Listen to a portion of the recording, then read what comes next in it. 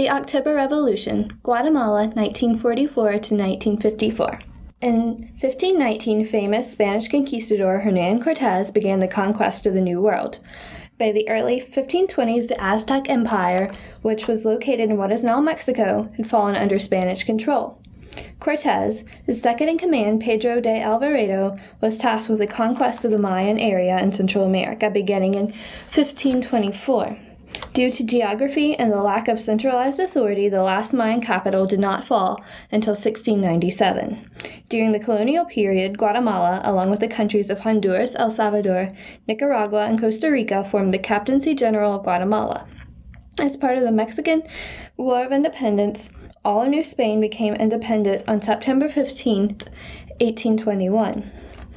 In July of 1823, the old Captaincy General succeeded from the Mexican Empire and formed the United Provinces of Central America.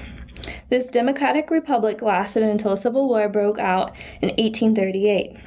The independent Republic of Guatemala was established in 1839 and maintained a state of general instability. Guatemala's liberal revolution came under the leadership of Justo Berrios in 1871. Berrios focused on modernization of Guatemala through agricultural diversity and manufacturing. During this period, coffee became the country's most important export. Berrios' goal of reuniting Central America led to his death during the invasion of El Salvador in 1885.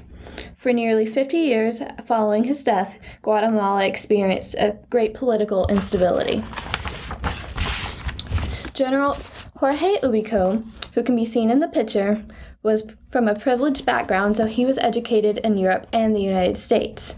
Rising through the ranks of the military during the wars with El Salvador, Ubico created a name for himself.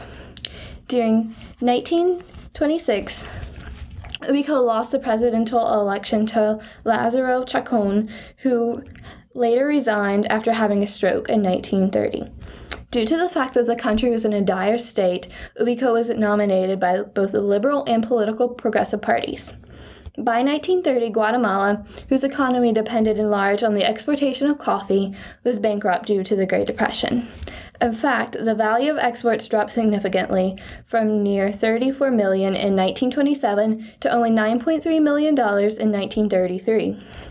In the early 1930s, Ubico was quite successful in turning Guatemala's economy around despite the Great Depression. His agricultural reforms gave aid to farmers who made the most productive use of their land.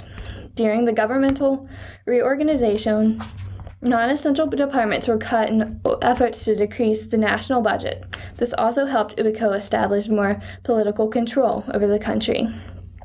In order to stimulate the economy, foreign investors were invited in.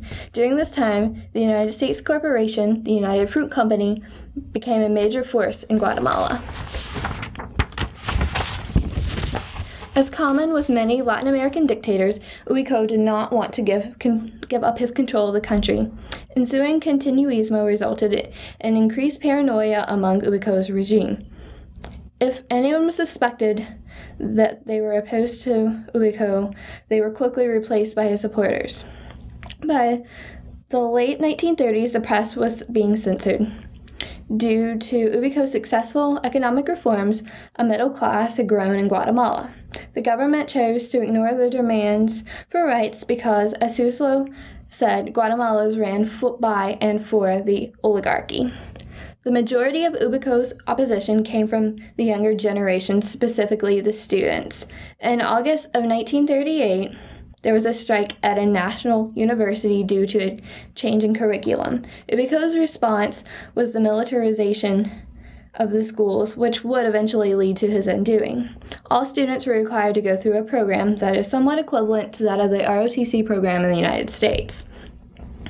Upon graduation, they would be commissioned as lieutenants in the military, and in efforts to negate any political authority that they may have gained, graduates were required to spend at least 1 year serving in the interior provinces of Guatemala before they could return to the capital. This only served to increase agitation among students. In 1943, medical and law students joined to form the University Students Association, which would play a key role in the downfall of Ubico in the following year. Students can be seen protesting in the streets in the picture. In July of 1944, Ubiko, in an attempt to appease the opposition, met with the University Student Association in the capital. When the association refused to stop protest, Ubiko established martial law. Ubiko went to extreme lengths, including the threat of bankrupting the country by paying off all national debts to ensure that his opposition could not obtain any funds to stop these protests. By this time, Guatemala's economy depended on the middle class rather than the oligarchy. When urban workers joined with the students in a general strike, the economy halted completely. This forced Ubiko to hand over his power to a military junta. In an attempt to maintain control, Congress, who was composed primarily of the oligarchy, elected General Federico Ponce as provisional president in October.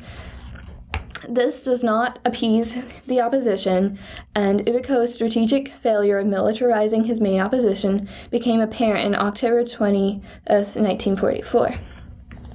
A group of students and underpaid junior military officers, led by Captain Jacobo Arbenz Guzman and Major Francisco Aran, surrounded the presidential palace. Ponce was forced into exile. Thereafter, a second military junta was formed. It was composed of Aran, Guzman, and Jorge Tortulio. This junta actually allowed democratic elections to be held in November of 1944. The winner of these elections was Juan Jose Alvarado, who is pictured on the cover of Time. He was a member of the Revolutionary Action Party and was elected president. He took office in March of 1945, and a new constitution was written. This new constitution focused on labor reform, such as minimum wage, near universal suffrage, and healthcare reform. National hospitals and aid stations were to be built, and citizens were to have minimum protection in terms of Social Security.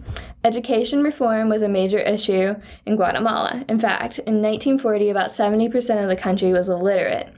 The most difficult issue was land redistribution. By the 1940s, the United Fruit Company owned large amounts of land and had control of the country's infrastructure. Jacob Arbenz became president of Guatemala in 1951. Land reform was one of the main goals of his platform because in the 1950s, about 2% of the population owned more than 70% of the land. Decree 900 would expropriate unproductive lands from farms that were larger than 223 acres, and the landowners would be compensated in the form of government bonds. The largest opposition to land reform was the old oligarchy and the United Fruit Company, who lost a lot of land along the Atlantic coast. The United States turned against Arbenz even more when the Guatemalan Party of Labor, which was communist, was legalized in 1952. In 1954, Colonel Carlos Armas, who was backed by the United States CIA, invaded Guatemala. Due to the Cold War fear of the spread of communism, President Eisenhower sanctioned the action out of fear that Guatemala would become the next domino.